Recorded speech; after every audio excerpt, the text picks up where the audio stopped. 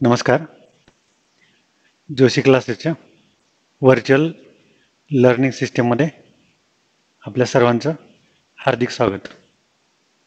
आजपासून आम्ही 11ची नवीन बॅच या ठिकाणी स्टार्ट करत आहोत.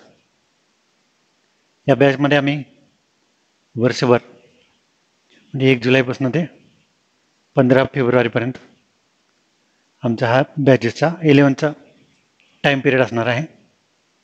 त्याच्यामध्ये आमच्या ॲपच्या माध्यमातून आम्ही तुम्हाला दररोज video lecture, quiz, taste provide करू.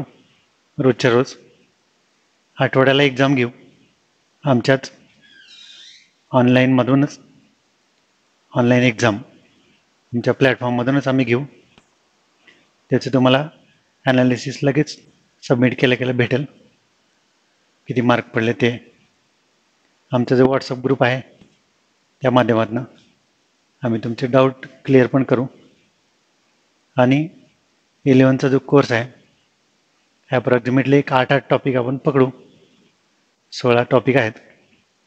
तर त्या टॉपिकचा टेक्स्टबुक आणि NCERTला बेस धरून आपण सगळा सिलेबस कंप्लीट करू 15 फेब्रुवारीपर्यंत.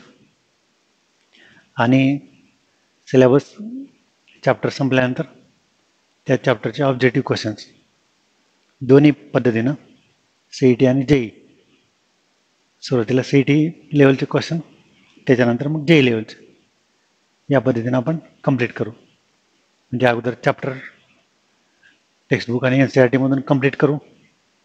त्याच्यानंतर त्या चॅप्टरवरचे काही असाइनमेंट्स इथं सॉल्व करून घेऊ. CET JEEच्या काही तुम्हाला प्रॅक्टिससाठी देऊ.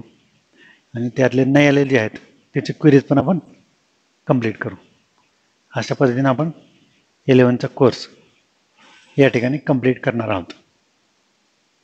बॅचमध्ये जेव्हा आपण व्हिडिओ लेक्चर बघतो त्यावेळेला त्याच्यातनं जर काही समजा डाऊट वाटला, शिकवताना कुठला पॉईंट नाही समजला, तर तुम्ही तो पॉईंट आमच्याशी परत डिस्कस करू शकता. ते करण्यासाठी आमच्या व्हॉट्सअप नंबरच्या माध्यमातून तुम्ही कॉन्टॅक्ट करू शकता, व्हिडिओ कॉल करू शकता, मेसेज पाठवू शकता. कुठल्याही पद्धतीनं तुम्ही आमच्याशी जॉईन होऊ शकता. आणि जे मुलं फक्त ऑनलाईनच एज्युकेशन घेणार आहेत वर्षभर, तर ते मुलं फोनच्या माध्यमातून किंवा बाकी सगळे व्हॉट्सअप या सगळ्या प्लॅटफॉर्मवरून आमच्याशी कॉन्टॅक्ट करू शकतात. आम्ही त्यांना त्यांच्या सगळ्या प्रश्नाची उत्तरं देऊ. काही दिवसानंतर रिझल्ट लागेल 10चा, त्यानंतर तुमच्या कॉलेजचे ॲडमिशन होईल. ह्या सगळ्या गोष्टी होत राहतील. पण आपलं एज्युकेशन जे आहे ते असंच पुढं कंटिन्यू आपण करू. आणि या ठिकाणी लक्षात घ्या की जे मुलं विशेष करून आम्ही हा मुद्दा सातत्यानं मांडत आहोत की ज्यांचा PCB ग्रुप आहे किंवा ज्यांना मेडिकलला जायचं आहे पण त्यांनी मॅथ ठेवलं आहे आणि ते ठेवावंच. तर त्या बाबतीत मी बऱ्याच वेळेला बोललेलो आहे. तर ते सुद्धा आमचा ऑनलाईन ॲप्लिकेशन घेऊ शकतात. जसं वेळ मिळेल तसं ते स्टडी करू शकतात. त्याच्यामुळं त्यांना एक सपोर्ट राहतो. समजा नंबर नाही लागला तर त्यांना मग या माध्यमातून मॅथचा जो मार्क्स आहेत, फक्त एकच अभ्यास जास्त करायचा मॅथचा, बाकी फिजिक्स केमिस्ट्री तर कॉमन आहे, तर त्यांना हे पण ऑप्शन ओपन राहतं. कारण की मेडिकलचे जे जागा आहेत ते लिमिटेड आहेत. 2-2.5 लाख मुलं परीक्षा देतात. ॲप्रॉक्सिमेटली 10,000 जागा आहेत. मग बाकीचे 2,40,000 मुलांनी काय करायचं? म्हणून मॅथ सोडू नका. मॅथ ठेवून द्या, त्याचा फायदा पण होईल. फिजिक्स केमिस्ट्रीसाठी पण मॅथचा फायदा होईल. पुढच्या कॉम्पिटेटिव्ह एक्झामला पण त्याचा फायदा होईल. आणि रेग्युलर अभ्यास करा. रोजच्या रोज व्हिडिओ बघा. व्हिडिओ टाकला त्याचा एक टाईम, त्या टाईमला आम्ही तुम्हाला सगळं डिक्लेअर करू. त्यावेळेला लगेच बघा. डाऊट आला, समजा काही अडचण आली तर तसंच बसू नका. कॉन्टॅक्ट करा, विचारा, काही समजलं नाही. आम्ही कुठल्याही माध्यमातून तुमच्याशी संपर्क करून ते तुम्हाला समजून सांगण्याचा प्रयत्न करू. आणि तुम्ही कुठेही असलात तरी हे सगळे ऑनलाईन माध्यम आपल्याशी कनेक्ट असणारच आहेत. त्याच्यामुळं काळजी करायचं काही कारण नाही. आणि विशेष म्हणजे काय की समजा यश मिळवायचं आहे आपल्याला, तर आपल्याला प्रयत्नामध्ये सातत्य ठेवणं गरजेचं आहे. आपण नवीन नवीन खूप इंटेन्सिटीनं सगळ्या गोष्टी करतो, पण हळूहळू मग त्याच्यातला उत्साह आपला कमी होत जातो. तर ते व्हायला नाही पाहिजे. 11वीचा क्लास चालू झाल्यापासून 12वीची शेवटची एक्झाम संपेपर्यंत तिथपर्यंत तुम्ही एकाच इंटेन्शननं जर काम केलं तर सक्सेस मिळवणं काहीच अवघड नाही. यशस्वी व्यक्ती आणि यशस्वी नसणारा व्यक्ती याच्यामध्ये फरक काय असतो? तर यशस्वी व्यक्तीत पण सर्वसामान्यच असतो, फक्त तो पहिल्या दिवसापासून शेवटच्या दिवसापर्यंत त्याच इंटेन्सिटीनं, तितक्याच उत्सुकतेनं, तेवढेच एफर्ट्स घेऊन तो काम करतो. बाकी दोघांची बुद्धिमत्ता तर सारखीच असते. त्याच्यामुळं आज काय करतो हे महत्त्वाचं नाही, तर तुम्हाला अभ्यासाची सवय लागली पाहिजे. मग ती सवय कशी लागते? तर जी सिस्टीम, जी पद्धत तुम्ही वापरता ती कमीत कमी 21 दिवस तुम्ही ती तशीच फॉलो केली पाहिजे, तीच पद्धत. मध्ये खंड पडला की मग तुमच्या त्या माइंडमध्ये त्याचं प्रोग्रामिंग नाही होत. तुमच्या सवय लागायला पाहिजे तुम्हाला त्या गोष्टीची, अभ्यासाची सवय, आणि ती आतून यायला पाहिजे, बळजबरी नाही. काही गोष्टी कसा आपण नॅचरली करतो, सकाळी उठल्या उठल्या आपण ब्रश करतो, अगदी बरोबर आपल्या पाय तिकडे जातात, बरोबर आपण ब्रशला हात लावतो, पेस्ट लावतो, हे सांगावं लागतं का आपल्याला? नाही. का तर आपलं ते वळण पडलेलं आहे. तसे अभ्यासाची आपली सिस्टीम लागली पाहिजे. आपल्याला कोणी सांगावं लागू नये की तू अभ्यास कर, तू मेहनत कर, प्रयत्न कर, हे करावं लागू नये. हे महत्त्वाचं आहे. तर ते लक्षात घ्या. बाकी अवघड असं काहीच नाही. फक्त फरक काय आहे 10वीमध्ये आणि 11वी-12वीमध्ये? थोडंसं कंटेंट जास्त आहे, सिलेबस थोडंसं जास्त आहे. आता मॅक्झिमम मुलं तर सेमी इंग्लिशमधूनच आलेले आहेत, त्यामुळे त्यांना इंग्लिशचा तर काही प्रॉब्लेम नाही. आणि मॅथमध्ये तर काहीच नाही. मॅथ सब्जेक्ट तर इंग्लिश पण नाही, मराठी पण नाही, टेक्निकल लँग्वेज आहे, तांत्रिक भाषा आहे, त्याला काहीच नसते, प्लस मायनस आहे. त्यामुळे त्याचा काही विचार करायची गरज नाही. आणि समजा तुम्हाला 10वीपर्यंत जर का मॅथ सब्जेक्ट अवघड जात असेल तर 11वी-12वीला जाईल असं पण काही नाही. त्या संकल्पना बदलू शकतात, पण ते तुमच्या डोक्यात राहू नये की मला अवघड जात आहे, आणि त्या टेन्शनने तुम्ही अभ्यास केला की तुम्हाला आता अवघड वाटणार. मागचं गेलं ते आपण विसरून जायचं. आता जेव्हा आपण नवीन अभ्यास करतो त्यावेळेला मात्र फ्रेश मूडनं आपण ते करायचं. असं काहीच नाही. म्हणजे समजा एखाद्या मुलाला 10वीला कमी मार्क पडले, तर असे मुले 12वीमध्ये खूप चांगलं नाव करतात, आणि एखादा मुलगा 10वीला खूप चांगला मार्क घेऊन 12वीत कमी मार्क घेतात. असं का होतं? तर त्याचं कारण आहे की जे कमी मार्क घेतलेले आहेत समजा मुलं, त्यांना एक खंत असते की आपल्याला मार्क कमी पडलेत, आपलं नुकसान झालेलं आहे, मग आपण ते भरून काढायचं म्हणून ते मेहनतीने अभ्यास करतात. आणि ज्यांना खूप जास्त मार्क पडलेत ते मुलं काय करतात? ओव्हर कॉन्फिडन्समध्ये जातात. मला सगळं येत आहे, मी खूप हुशार आहे, मला 90च्या वर मार्क पडलेत, आणि मग ते निष्काळजीपणा करतात, केअरलेस म्हणतो आपण त्याला, ते करतात. मग त्याच्यामुळे त्यांचा रिझल्ट डाऊन येतो. अर्थात जे असं करतात त्यांचाच येतो, सगळ्याचा नाही. प्रत्येक काही चांगले मार्क घेणारा मुलगा पुन्हा कमी घेतो असं नाही. पण जे काही 20-30% लॉस होतो, समजा आता समजा 10वीला 90%च्या वर मार्क घेणारे समजा 50,000 ते 60,000 मुलं आहेत, तर त्याच्यातले 20-30% जे मुलं आहेत ते मुलं त्यांचा तो रिझल्ट 12वीला कायम नाही ठेवू शकत. मग त्या 20-30% मुलांमध्ये काय प्रॉब्लेम होता? तर तो प्रॉब्लेम असा होता की त्यांच्यामध्ये ओव्हर कॉन्फिडन्स, आपल्याला सगळं येत आहे, केअर करायचं नाही, सिरियसली अभ्यास नाही करायचा, ह्या कारणामुळे त्यांचा जो रिझल्ट डाऊन होतो. पण बाकीचे जे मुलं आहेत 60-70% ते कॉन्स्टंट ठेवतात, मेहनत घेतात, कष्ट घेतात, प्रयत्न करतात, आणि रिझल्ट मिळवतात. तर तुम्ही त्यांच्यामध्ये आलं पाहिजे. या दुसऱ्या प्रकारामध्ये आपण नाही आलं पाहिजे, हे या ठिकाणी लक्षात घ्या. आणि आपली सिस्टीम तर अत्यंत सोपी आहे. म्हणजे अगदी आपण बेसिकपासून घेतो, कन्सेप्ट क्लिअर करतो आपण. आपण सुरुवातीला तर मॅक्झिमम लोकल लँग्वेजचा वापर करतो की तुम्हाला अंडरस्टँडिंग चांगलं व्हावं, म्हणून आपला हा प्रयत्न असतो.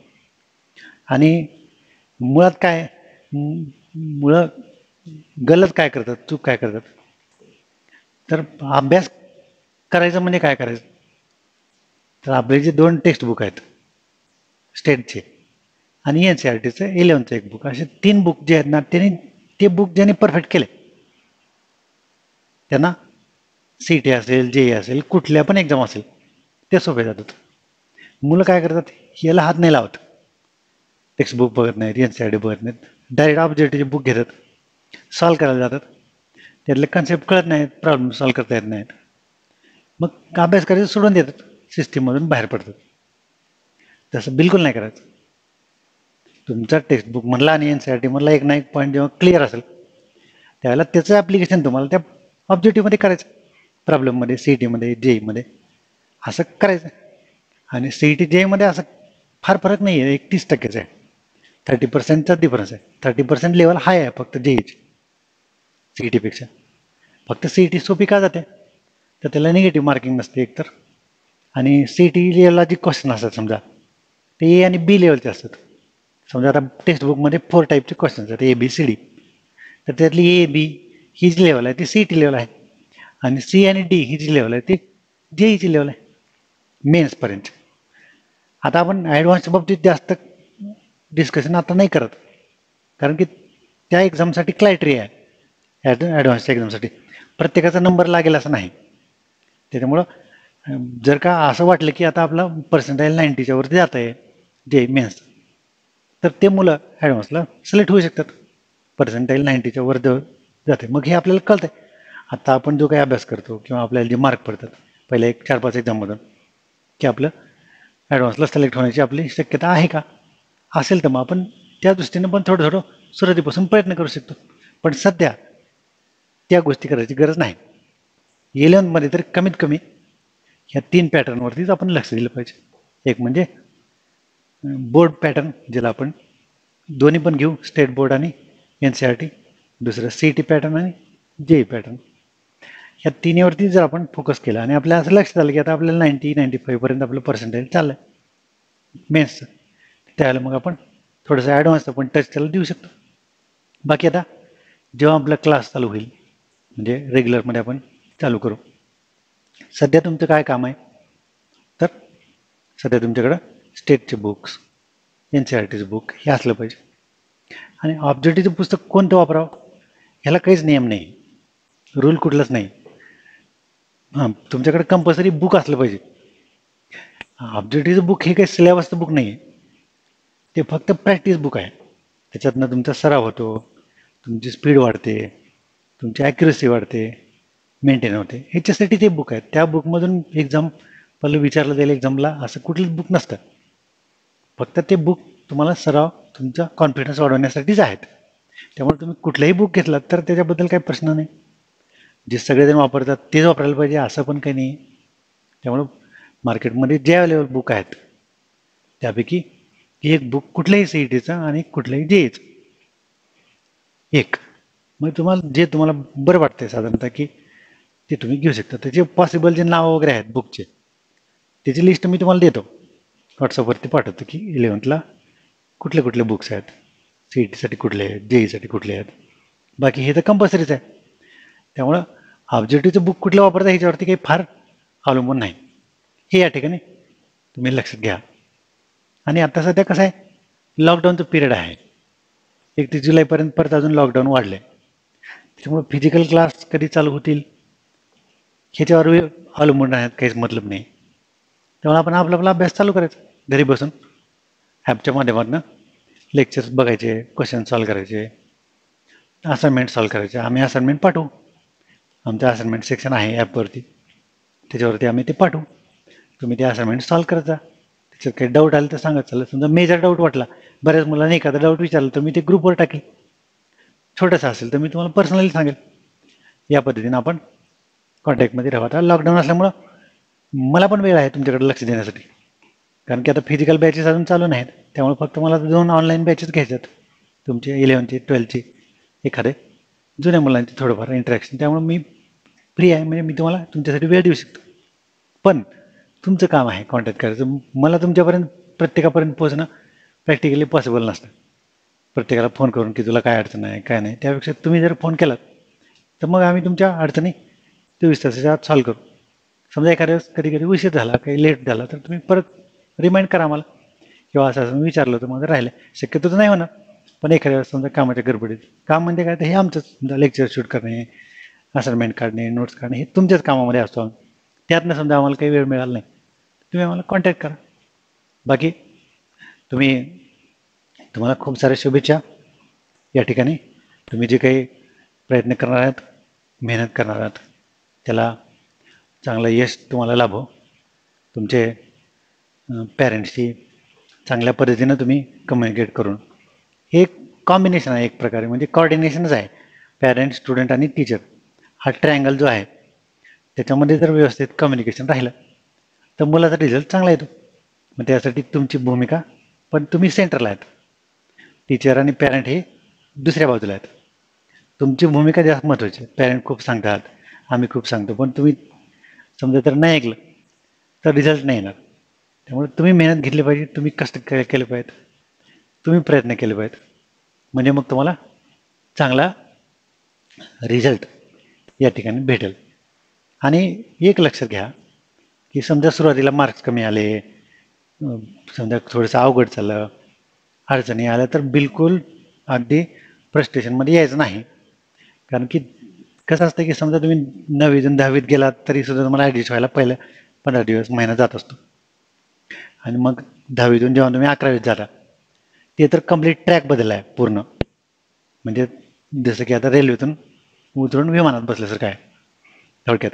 म्हणजे तुम्ही असं नाही की डबा चेंज केला, ह्या त्यातून तिकडे गेलात, एकदम पूर्णपणे पॅटर्नच चेंज झालेला असतो. त्यामुळे थोडंसं वेळ लागतो ॲडजस्टमेंट व्हायला. पहिला महिना 15 दिवस थोडंसं अंडरस्टँडिंगला प्रॉब्लेम येऊ शकतात, पण प्रॉब्लेम आले म्हणून शांतही बसू नकात एक तर. आणि मग तुम्ही डिसमूड पण होऊ नकात, फ्रस्ट्रेट पण होऊ नकात की बाबा आता मला कळत नाही, मी काय करू, सोडून देऊ का, काय नाही, काहीच नाही करायचं. बिलकुल कॉन्फिडन्स तुमचा लूज द्यायचा नाही. टीचरला बोला, विचारा, अडचणी आल्या तर सांगा, आम्ही ते सॉल्व करून देऊ. सगळ्यांचं सुरू असतं. आम्ही जेव्हा 11वीला होतो तेव्हा सुद्धा आम्हाला सुरुवातीला जवळपास दिवाळी होईपर्यंत पहिले 2-3 महिने खूप त्रास व्हायचा. आम्ही जर अगदी मराठी मीडियमला होतो, तिथनं परत सायन्स घेतलं, आम्हाला तर काही कळायचं पण नाही, पण आम्ही फ्रस्ट्रेशनमध्ये गेलो नाही. आम्ही ठीक आहे, नाही तर नाही, मार्क कमी पडते सुरुवातीला, हरकत नाही. आणि असं काहीच फरक नाही पडत की तुम्हाला 1 मार्क जरी स्टार्टिंगला पडला, हळूहळू जर तुमचे मार्क वाढत गेले तर तुम्हाला 2 वर्षात इम्प्रूव्हमेंट करायला, 2 वर्षाचा कालावधी आहे तुम्हाला तुमच्यामध्ये वाढ करायला. पण असं झालं की बाबा पहिल्यांदा मार्क खूप पडतात आणि परत कमी पडले, तर ते चांगलं नाही आहे, ते वाईट आहे. पण सुरुवातीला मार्क कमी पडतात, पण नंतर नंतर खूप तुम्ही डेव्हलप होत आहे, हळूहळू तुमचे प्रोग्रेसला वेळ लागतो, हरकत नाही, चालतं, काही प्रॉब्लेम नाही. पण ह्या तुम्ही तुमचा आत्मविश्वास बिलकुल कमी होऊ द्यायचा नाही. तुम्हाला अडचणी आल्या तर आम्ही आहेत, आम्ही ते सोल्युशन करून देऊ.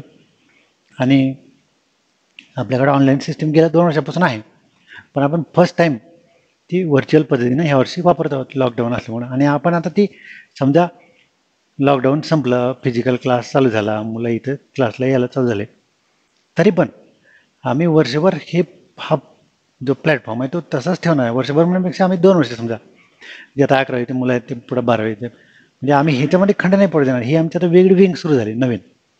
फिजिकल क्लास तर आमचा आहेच, हां, तिथे समजा आम्ही 2 बॅच घेत असेल तर आम्ही त्याची एकच घेऊ, म्हणजे एक बॅच आम्ही ऑनलाईन पद्धतीने घेऊ. जे मुलं फिजिकल पुढे करणार आहेत त्यांना तर हे प्लॅटफॉर्म अवेलेबल आहेच आहे, पण जे येणार नाहीत त्यांच्यासाठी पण हे आहे की जे आता लातूरला नाही येणार. आता बऱ्याच वेळेला काय झालं की बरेच पॅरेंट काय करतात की आता हे लॉकडाऊन असल्यामुळे जिथं जे त्यांचं नेटिव्ह प्लेस आहे तिथं राहूनच एज्युकेशन घ्यायचं ते प्रयत्न करत आहेत. कारण की साहजिक आहे, पुढं कुठल्या गावामध्ये काय परिस्थिती निर्माण होईल. आता सध्या ठीक आहे समजा, कमी आहे, पण उद्या पुढं काय होईल हे सांगता येत नाही. त्यामुळे आपण आपापल्या गावी नेटिव्ह प्लेसला असावं ही प्रत्येक पालकाची अपेक्षा आहे, त्यात काही चूक नाही. मग त्यांचा प्रयत्न काय की तिथं राहूनच लातूरचं एज्युकेशन भेटलं पाहिजे, तर आम्ही ते द्यायला तयार आहोत. कधी कधी समजा काही थोडंफार एखाद्या दिवशी टेक्निकल अडचणी वगैरे येऊ शकतात, तसं आम्ही प्रयत्न करू, अगोदरच लेक्चर वगैरे 2-3 दिवसाची शूट करून ठेवू. समजा त्यावेळेला काही प्रॉब्लेम आला तर आम्ही आमच्याकडे सगळं मटेरियल तयार करून ठेवू, तुम्ही त्याची पण काळजी बिलकुल करू नका. त्यामुळं तुम्ही बिनधास्त राहा, तुम्हाला कुठल्याही प्रकारचा प्रॉब्लेम आमच्या क्लासकडून आम्ही येऊ देणार नाही. आणि तुम्हाला जेव्हा डाऊट वाटेल, समजा काही अडचणी वाटल्या, तर आमच्याशी कॉन्टॅक्ट करा. बऱ्याच वेळेला काही मुलांना थोडं गैरसमज होऊ शकतात की बाबा हे थोडं चौकशी चालू आहे किंवा थोडंसं हळूहळू आपली लेवल वाढते, तर त्या गोष्टी वरच्यावर कव्हर होतात, त्याला काही अडचण येत नाही. पण ते काही मुलांचे गैरसमज झाले. तर तुम्ही आमच्याशी कॉन्टॅक्ट करा, आम्ही जरूर त्याच्यावरती सोल्युशन काढू. तुम्हाला या ठिकाणी पुन्हा एकदा तुमच्या 2 वर्षाचं जे काही पूर्ण शेड्यूल आहे 11वीपासून 12वी संपेपर्यंत, त्या सगळ्यांसाठी भरपूर अशा शुभेच्छा देतो. आणि कारण की 11वी-12वी हे तुमच्या लाईफचा टर्निंग पॉईंट आहे. 12वी नंतर तुम्ही कुठल्या कोर्सला ॲडमिशन घेता त्याच्यावरती तुमचं पुढच्या आयुष्याची दिशा ठरणार आहे. त्याच्यामुळे हे 2 वर्ष अत्यंत महत्त्वाचे आहेत. 11वीला जो सिलेबस आहे तो आणि 12वीचा पूर्ण सिलेबस हा JEE साठी आहे. CETला ठीक आहे, थोडंसं 11चा पार्ट कमी आहे, पण 12चं 100% आहे. थोडंफार डिफरन्स आहे, पण काय तुम्ही त्या गोष्टी विचारात न घेता आपलं पूर्ण 11th आणि 12th ह्या दोन्ही सिलेबसवर मिळून आपल्याला 2 वर्षानंतर एक्झाम द्यायची आहे 12वी झाल्यानंतर. त्या प्लॅनिंगनं त्याचं नियोजन करा, म्हणजे तुम्हाला कुठल्याही पद्धतीचा त्रास होणार नाही, हे या ठिकाणी मी सांगतो. आणि तुम्हाला पुनश्च एकदा शुभेच्छा देऊन या ठिकाणी आपलं पहिल्या दिवसाचं जे मनोगत आहे ते संपवतो. उद्याच्या पिरियडपासून आपण मग चॅप्टरला सुरुवात करू. त्यातले मग प्रॉब्लेम्स, इंट्रोडक्शन, हळूहळू मग बाकीच्या ज्या गोष्टी आहेत, पेपर पॅटर्न, सिलेबस, हे ते सगळं मी ग्रुपवर टाकत जातो, ते काही सांगायची गरज नाही. बाकी मग आपला कोर्स ते उद्यापासून चालू होईल. आता पहिला पिरियड असल्यामुळे आपण जनरल इंट्रोडक्शन केलं आहे, फाउंडेशनमध्ये पण आपण केलं होतं, पण तेव्हा सगळे मुलं अवेलेबल नव्हते, खूप कमी होते. आता सगळेच असतील ॲडमिशनसाठी घेतलेले सगळेच. तर तुम्ही ऑनलाईन प्रोसेस ज्या आहेत आपल्या त्यातनं ॲडमिशन घ्या. अत्यंत नॉमिनल फीसमध्ये आपण हे सगळं यावर्षी घेत आहोत. अगदी 6,000 तुम्हाला ऑनलाईन शिकायला मिळणार आहे. ऑफलाईन आलं तर पुरं 12,000 रुपयामध्ये त्याला पूर्ण वर्षभर शिकायला मिळेल. त्यामुळे बिलकुल सर्वांसाठीच ही सिस्टीम आहे आणि जास्तीत जास्त मुलांनी त्याचा फायदा घ्यावा. बाकी सगळे आमचे हेल्पलाईन नंबर आहेत, आमच्या लिंक वगैरे आम्ही सगळ्या ग्रुपवरती पाठवू. व्हॉट्सअप ग्रुप कायमस्वरूपी ठेवा, तिथनं तुम्हाला सगळे नोटिफिकेशन मिळत राहतील. पुन्हा एकदा सगळ्यांना शुभेच्छा देतो आणि थांबतो. थँक्यू.